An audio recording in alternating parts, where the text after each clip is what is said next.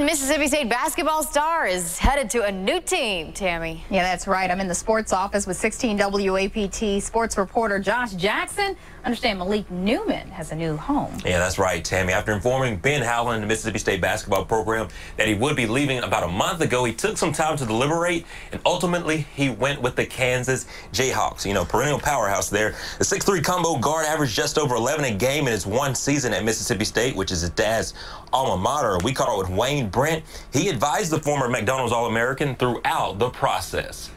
Malik and I have a great relationship. We always throw things off of each other, and throughout the process he would come by and say, "Coach, this is what I'm looking at, this is what school I'm going to visit.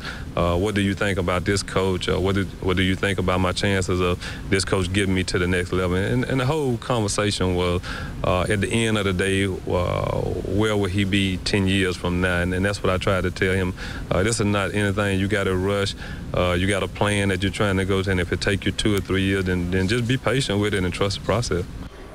Yeah, former Mississippi State player Rodney Hood did the same thing in 2012. He decided to transfer, and he ended up going to the NBA, being a first-round draft pick. We'll talk a little bit more about that later at 6 in sports. Now, before you kick me out of the sports office, we did want to talk about JSU. I understand they're facing some NCAA penalties. Yeah, that's right. Just coming off of a SWAC championship, they made an NCAA tournament appearance, and now a little trouble for the men's tennis program. A former coach, the NCAA says that he provided impermissible benefits to a prospect during recruitment and later permitted that same athlete who was not qualified for enrollment to practice and compete.